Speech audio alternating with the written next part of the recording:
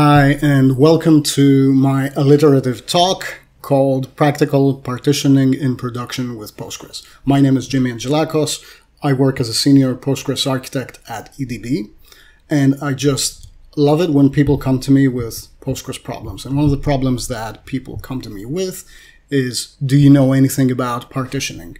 So what we will be looking at today is an introduction to partitioning in Postgres, why you should partition your data, how to partition your data, and we will finish with a practical example of partitioning data on a live system that's currently in use. So let's begin with an introduction to partitioning in Postgres. Let's look at what partitioning is, first of all. So in a relational database context, partitioning is the division of a table into distinct independent parts. So splitting up the data that's in your table into multiple tables that you can manage independently. So this is what is called horizontal partitioning, which means that we partition the table by row. And this means that different kinds of rows make it into separate tables. Why we partition our tables is because it makes them easier to manage and easier for you to move around your data, and it also improves performance under certain conditions. So let's look at the history of partitioning in Postgres. Postgres has had partitioning for quite some time now. It actually made it into core Postgres with version 8.1 back in 2005. And that was known as inheritance-based partitioning, which means that it was based on exclusion constraints. And I believe the person who committed that exclusion constraint code was Simon Riggs all the way back in 2005. Now, this was revolutionary back then. And you may ask why you haven't heard of this before. Why don't you know that Postgres has had partitioning for so long? It's the thing that this method of partitioning wasn't that great. So it was good and revolutionary back then, but nowadays it's a bit hard to use and cumbersome. So massive improvements came to Postgres with version 10 in 2017 when declarative partitioning appeared. And we will be looking at what declarative partition offers to make your job when partitioning your data a bit easier. So declarative partitioning, as we said, is available from Postgres 10 onwards. And what you declare in order to partition your data is your partitioning method. So the method you will use to determine which rows make it into which tables. The partitioning key, of course, which also determines where your data ends up. Your partitioning key can be a series of columns or one column or any number of expressions. And the value of the partitioning key is what actually routes the data into particular tables. And you will also be defining partition boundaries. So where each partition value starts and ends for each table. So we said declarative, so it's naturally DDL. And the way you do it is you create table. Let's look at a simple example. Create table customers with an ID and a sign-up date. And you partition your customers by sign-up date. A really simple example here. Second step after you create the partitioned table is to create the individual partitions. So you create table customers 2020 for the customers that signed up in the year 2020. And it's a partition of cust for values from 2020, from the first day of 2020 to the first day of 2021, not inclusive. One also interesting thing is that partitions may be partitioned themselves. So you can perform what is known as sub-partitioning. Now let's look at why you have incentive to partition your data in Postgres. First of all, we need to talk about the limits of Postgres itself. So these are hard limits that cannot be exceeded, and they're also hard to reach because they are quite large in most cases. So let's look at database size. Database size in Postgres is effectively unlimited, so we're okay. Let's look at how many tables we can have per database, and that is 1.4 billion. That's also fine. We're not likely to reach that number anytime soon. Let's look at maximum table size. So maximum table size is 32 terabytes. That was a big number back in the past, but nowadays it seems very likely that you'll be able to reach 32 terabytes because we're in the era of big data and hardware is much more capable these days, so you can collect and process much more data than you could in the past. So 32 terabytes is maybe a limit that you can reach nowadays. And keep in mind that this is with a default block size of 8K. You can have larger tables if you have a larger block size, but it may affect your performance. How many rows can you have per table? Well, it depends. And it depends on how big your rows are. So one easy answer is as many rows as you can fit into 4.2 approximately billion blocks. So not too many. Let's look at how partitioning can help overcome those limits.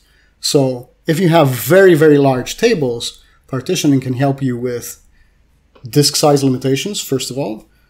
So if you have a table that doesn't fit on one disk, you can spread it across multiple disks by partitioning it. So you can put each partition on a different table space. And here, when we use the term table space is, of course, in the Postgres sense, which means that you can put any table on any file system or any directory. That's all that a table space is. So partitioning can also help with performance in some cases. So if you have very, very large tables and you partition them, you can benefit from what's called partition pruning. So if you perform queries that are only interested in a subset of the rows, you only need to go find those rows in their individual table. You don't have to scan through all the partitions in order to find the rows you're interested in. And that's called partition elimination or partition pruning. So that helps with table scans. You don't have to scan the whole unpartitioned huge table, but only a subset of the table, or one partition, or a number of smaller partitions. And it also helps with index scans, which also become faster. It's much faster to scan a small number of small indexes rather than one huge index. And let's also look at the hidden pitfalls of very large tables that we will discuss a bit later in this presentation. We'll get back to that. Partitioning can also help with maintenance of very large tables. So when you have to delete old data or get rid of it or place it somewhere else and archive it and take it out of your main database, you have to delete it somehow from that database. And some file systems, I'm looking at you, XFS, are quite bad at deleting large numbers of files in the same directory. So one thing you can do is just drop the oldest data that you want to get rid of as a table. So drop table customers 2020, and you alter table customers to detach the partition in order to be able to get rid of it. That means take that partition out of the partitioned table. Vacuum is another thing that partitioning can help with. If you have very, very large tables, then vacuum will take a very, very long time to run on your tables. And if you have smaller tables, then vacuum gets and has an easier time completing on those smaller tables, your partitions. And that can help with bloat elimination, but also one very important factor that you cannot forget when using Postgres is row freezing. And that is in order to avoid transaction ID wraparound, which is a well-documented problem that you may encounter in Postgres, especially if you have very, very busy tables with a lot of data coming in and out and a lot of transactions. If your vacuum doesn't get the chance to properly run because your table is huge, then you can accumulate bloat, and you can also run into transaction ID wraparound because vacuum doesn't get the chance to freeze all the old rows on the table. So we looked at partitioning, and let's look at what partitioning is not. So partitioning is not a magic bullet. It is not a substitute for rational database design. And by rational design, we mean here proper dimensioning of your database, normalization of your data, and generally using best practices. However, it can help with the things that we already discussed. Partitioning in Postgres is also not sharding, and sharding is all about putting parts of the data on different nodes. Partitioning in Postgres doesn't do that, so it's not sharding the data. And partitioning is also not a quick hack for tuning your database. Unless you have one of the issues that we've already mentioned with performance because your tables are extremely large, just partitioning any plain table won't give you any performance benefits in most cases. So now let's discuss how you can partition your data in Postgres. First of all, the first step is always to perform proper dimensioning for your data. So you need to plan ahead and think about what kinds of data you are expecting to be ingested into your system. So you need to get your calculator out, and you need to start counting, first of all, how much data is going to be arriving. So the data ingestion rate is really important, both as number of rows and also the size of this data that you will be ingesting in bytes in order to perform proper dimensioning. You also need to take into account projected increases. So let's say you have 25 locations, but you know that your locations are projected to increase to 200 by the end of the year. That is something you need to factor in when dimensioning your tables.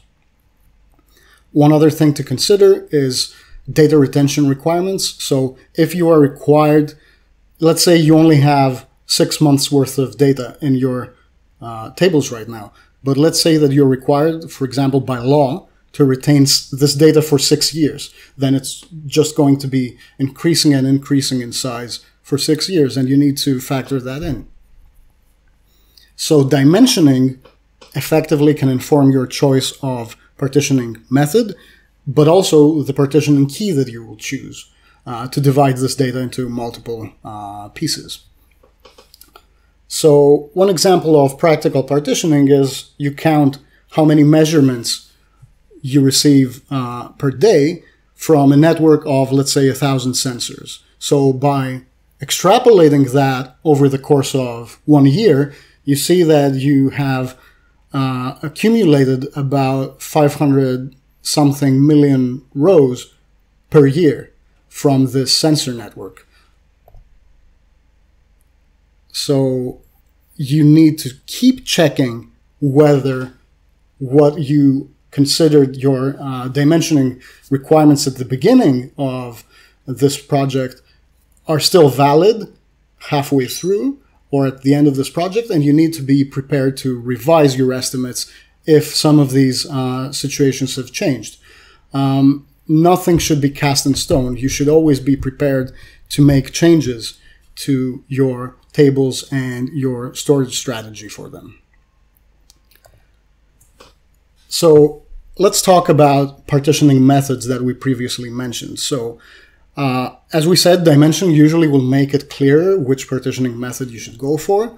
Postgres supports range partitioning, which is for ranges of your column key, for your ranges of values for your key columns. So, for example, ranges of dates, ranges of identifiers, and so on. As we saw, the lower end is inclusive, but the upper end is exclusive, which means that the top end of your range is not included in that table, and it will be included in the next table that starts with the same value.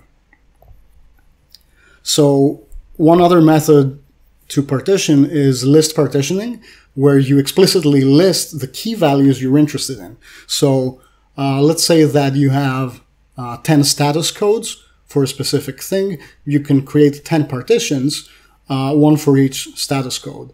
And the rows that have that value or status code in their partitioning key will make it into the respective partitions. So after Postgres 11, we gained another partitioning method that's hash partitioning. So if you have a column that has values that are close to unique, so let's say things like human readable names, then what you can do to divide them into almost evenly sized partitions is to perform hash partitioning of that key by defining a modulus and remainder that are respective to the number of partitions you want. And Postgres will try to divide them as evenly as possible according to a hash function. So you end up with, let's say, 4 almost evenly sized partitions. You also need to think very carefully about what partition key you are going to use. So you need to know your data in order to make the right choice.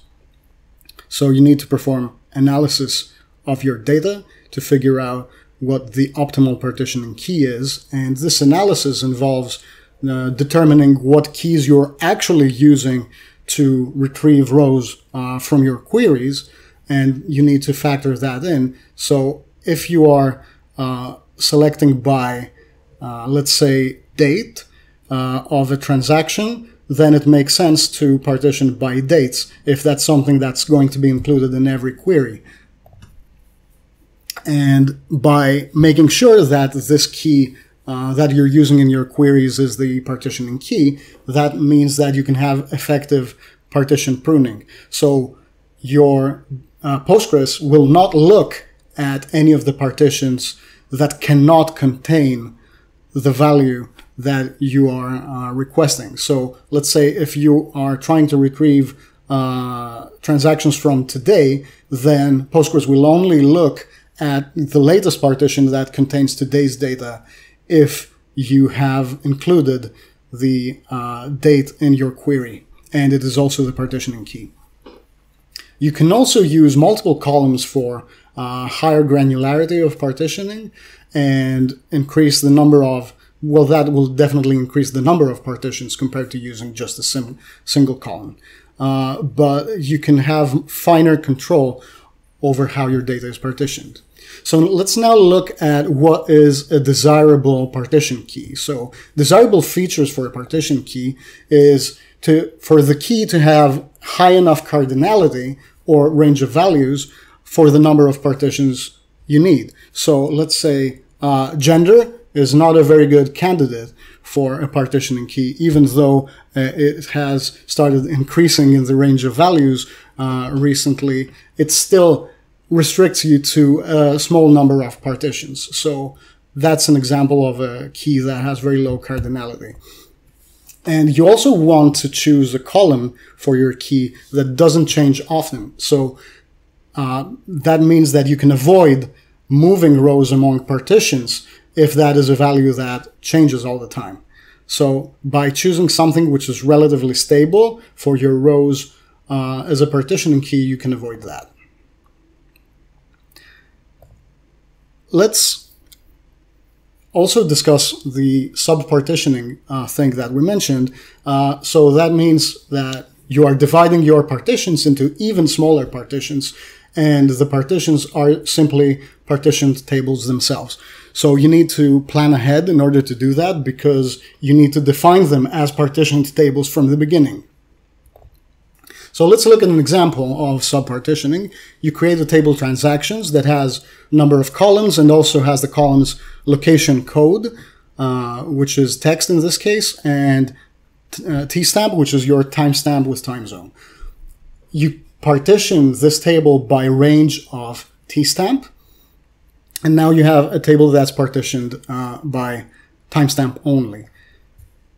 But by creating the individual partitions as partitioned tables themselves, you can have higher granularity. So you can create a table transactions 2021-06 for the month of June 2021. And that is a partition of transactions for values from the 1st of June to the 1st of July, non-inclusive. And you partitioned that table by hash of location code. And let's choose, let's say, 4 partitions to divide it in. So then you create the sub-partition transactions 2021-06 partition 1 as a partition of that partition for values with modulus 4 remainder 0. So that's the first table out of 4 that you will be creating, partitioned based on location code. So that will try to divide your location codes into 4 almost evenly sized groups. We also mentioned partitioning by multiple columns, and you need to be careful because that is not the same thing as sub-partitioning. So let's look at, we create our table called transactions with the columns and location code and tstamp, and we decide to partition it by range of tstamp and location code. So we're using a composite partitioning key here. So we create our table transactions 2021-06A as a partition of transactions for values from our first column is tstamp, so the 1st of June to the 1st of July. And for our second column, let's say we just want location codes AAA to AZZ. So only location codes starting with A. If we try to create another table that's a partition of this table for the same month, but for values starting with B, that is not a thing we can do because it will overlap partition transactions 2021-06A. And do you see why? Because the timestamp, which is one of our columns 2021-0601, can only go in the first partition. So this is not the same thing as sub-partitioning. The ranges that you use have to be non-overlapping for each and every one column individually and not the combination of those columns. Okay? So finally, let's talk about what Postgres, well, core Postgres does not do. So core Postgres doesn't create partitions automatically for you. So that is something you need to either do in advance for future data that you are expecting, or use a cron job that creates those partitions automatically for you. And one other thing that doesn't happen in core Postgres is merging and splitting of partitions. So there's no easy command that you can run to merge 2 partitions or split them, or split a partition into 2. So what you have to do is you have to move the rows manually out and into those partitions. And as we mentioned, sharding is not one of the things that Postgres can do. You can't put different partitions on different nodes. But in order to do that, you may have to configure foreign data wrappers to move those tables to move those partitions into other systems. So we've discussed partitioning, we've discussed the methodology. Let's now look at how we would go about doing that on a live system. And we mean a really busy system that is active all the time. All of your cores are busy. You are receiving hundreds of transactions a second from all of your clients. And this obviously means that you cannot interrupt the functionality of the system in order to lock it to perform invasive actions on the database. So let's look at why you would do that, why you would want to partition a live system that's in production. So one of the reasons that we said is your table is too large to handle. So if partitioning can help with managing this table and it's in constant use, what can we do to partition it? So let's look at our scenario. And our scenario says that we have a 20 terabyte table, that's quite large by any standards, that's serving an OLTP workload, which means that transactions keep flowing in to the table all the time. And this table keeps increasing in size all the time. So how do we stop it from becoming unmanageably large? One other thing that's happening on our system is that vacuum keeps running but never completes. So the last vacuum that started on the table has been running for a full month, and because the table is busy, it still hasn't finished what it's supposed to do. And that brings all of the problems that we mentioned from vacuum not being able to complete effectively on a very large table. Also, what is happening on our system is that queries are getting slower, and this is not because just because of the number of rows that are getting added to the table. And this is where we talk about the hidden performance pitfall that we mentioned previously. So that applies for very large tables. And Postgres has a 1 gigabyte segment size by default. And by segment size here, we mean the amount of data that's in individual files that make up the huge table. This is something that can only be changed at compilation time, so you can't adjust for it once you have data in your database. And for our 20 terabyte table, that means that it will have 20,000 files on disk for that table, or 20,000 segments. And why is this a problem, you say? Well, there's this file in the Postgres source code called md.c. It stands for magnetic disk, so you can tell that it's an old file that's been there from almost the beginning of Postgres. And this code manages your tables, excuse me, and table access. So this file contains a bit of code that looks like this, and this bit of code for our 20 terabyte table loops 20,000 times every time you want to access a page of that table. So that's bad because this code needs to loop through a linked list of segments in order to retrieve the segment that you're looking for that table page. This code that I've pasted is from Postgres 9.6, and it has been recently optimized heavily with caching and other things, but it still needs to run 20,000 times for your table. So what do? The next steps are to, in order to partition our huge table, we need to perform dimensioning. We need to choose a partitioning method and a partitioning key. We also need to make sure that we're on the latest version, so we get the latest partitioning related features from Postgres and performance enhancements that come with each new release. So now let's look at what our table is like. It holds daily transaction totals for each point of sales.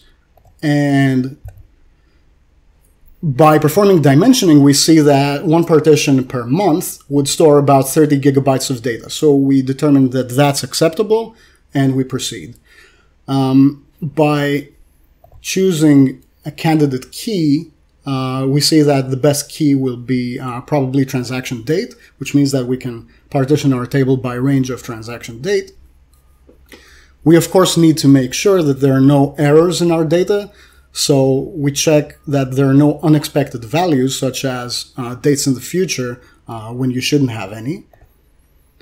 And one other thing to consider is that partition sizes don't have to be equal. You don't have to make them all the same size or the same range. So we can, for example, partition older and less often accessed data by year instead of by month, if it's not going to be accessed all that often.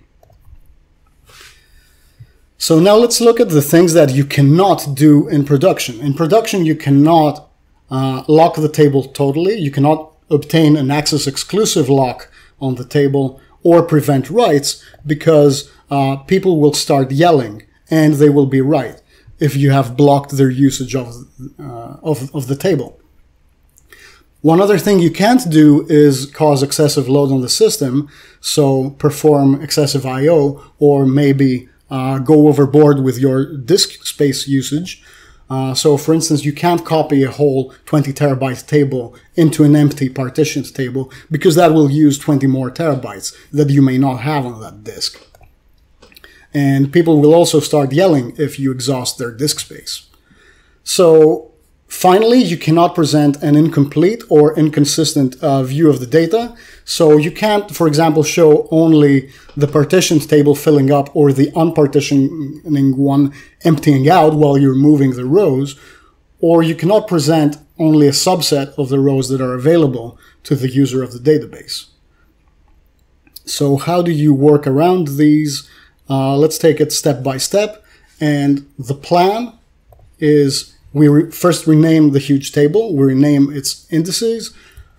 Then we create an empty partitioned table with the old huge table's name. Then we create the indexes that we're going to need on the new partitioned table. And if you create them on the partitioned table, what happens is they will get created automatically for each new partition that you add to that table. We then first create the new partition, the first partition for the new incoming data, and then we attach the old table as a partition of the new table so that we can keep using it normally. Now, how we do that, there's an asterisk there, and it requires a hack in order to do this seamlessly. Finally, once we have all of these steps completed, we start moving data out of the old table incrementally, but at our own pace. So we do this all in one transaction in order to perform the DDL in one step, and that will take probably milliseconds to complete, so minimal disruption to the system. If any of those things requires a lock, so we begin the transaction, we alter the table daily totals, and we rename it to daily totals legacy, the old data. We rename the indexes, so rename daily totals batch ID to daily totals legacy batch ID, and so on for each and every one of the indexes in that table. We then create the empty partitioned table that we will be putting the data in, and we partition it by range of the total date column, and then we start creating the indexes on that table. We then have to create a new partition for the incoming data that's going to be new. So we create a table daily totals 2021-06 for the data coming in June 2021. So that's a partition of daily totals for values from the 1st of June to the 1st of July. We then attach the old table as a partition of the new partitioned table. And we do that in a PostgreSQL procedure. So we actually an anonymous code block. So we declare our variables and we set the boundaries that will define this old table, because the partitioned table doesn't know what sort of values it contains. So we set the boundaries and we select the minimum date as earliest from the table daily totals legacy, and the latest date that this table contains, let's say, is until the 1st of June. So we then attach it as a partition, and there lies the hack. And let me explain what's happening here. So validating, attaching the table with the old data in it as a partition would require a full table scan of the 20 terabyte legacy table. This is something that we don't want to do. So in this case, because we know and trust our data to be accurate, and we know there's no bad data in there that could cause any problems, we accept that the constraint is satisfied, and because we are satisfied that our data is okay, then we can say that this constraint is confirmed by us manually. So alter table daily totals legacy, and we add a constraint that is going to get checked by Postgres in order to validate this data, and we call it daily totals legacy total date. We check that the dates are in the range that the legacy table will contain, and we specify that this constraint is not valid. So it doesn't get validated automatically, and we avoid the full table scan. So here's what you shouldn't do under normal conditions. You shouldn't touch PG catalog, but in this case, because we know that our data is fine, we just update PG constraint. We set that this constraint is validated. And that allows us to attach the table as a partition. So alter table daily totals, attach the partition legacy daily totals for values from earliest to latest. We end the anonymous code block and we commit. And that has taken care of everything. You are done. You have obtained the minimum amount of locks that you would need to perform this, and you have minimally disrupted the operation of your busy system. So the last step is at our own pace, we move the data into the new table from the old table. That's called legacy. So we can do that at quiet hours for the system or with scheduled batch jobs, etc. So what you do is by deleting from the legacy table for a specific date range that you choose to transfer into the new partitions table. So you delete by returning the records, and you are simultaneously inserting those records that are returned into the partitions table. And that's how you do it with minimal disruption, because those tables just disappear from one table and appear in the other one. And you, of course, you have to make sure that the partition that you're moving the data in exists. Now, finally, let's look at why you should be on the latest Postgres version. And as we said, being on the latest release means that you get the latest features with regard to partitioning and also the best performance when partitioning. So Postgres 11 introduced dynamic partition elimination. So you could prune based on parameter values that you were passing into your queries. So runtime as opposed to static analysis of the query meant that you could partition, prune partitions during the execution of your query on the fly. Postgres 11 also introduced the concept of default partitions that are catch-alls for receiving data that are not in any of your defined ranges. It also introduced updates on partition keys. The hash method that we mentioned, it introduced primary keys and foreign keys, which didn't exist on partition tables in Postgres 10. You could create individual indexes and triggers on partition tables. Postgres 12 improved the performance of partitioning and added, let's say, improved the performance of copy into partition tables. It also came with improvements in pruning partitions that made it faster and more effective. It added foreign key references to partition tables. It improved the performance of ordered scans when you have an ordered index on a partition table, and so on. Postgres 13, which is the latest released version, added logical replication for partition tables, so you can replicate partition tables, and you can also replicate into partition tables using the Postgres native logical replication. It again improved the performance of partitioned operations, specifically with regard to joins and partition elimination. It also added row triggers before row triggers, so you can use those on partition tables. And let's look at what's coming. What's coming soon with Postgres 14 is reindex concurrently on partitioned tables, detach concurrently, so you can detach a partition without locking the table.